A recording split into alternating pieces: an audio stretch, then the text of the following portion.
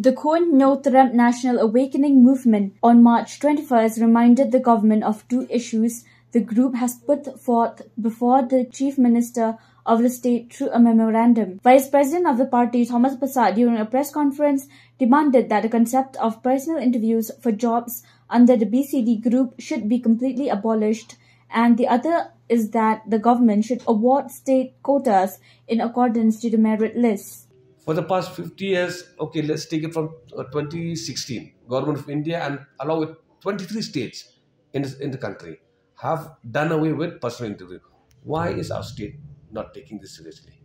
Maybe the reason is that the people who encourage backdoor entry are the same people who are in power now.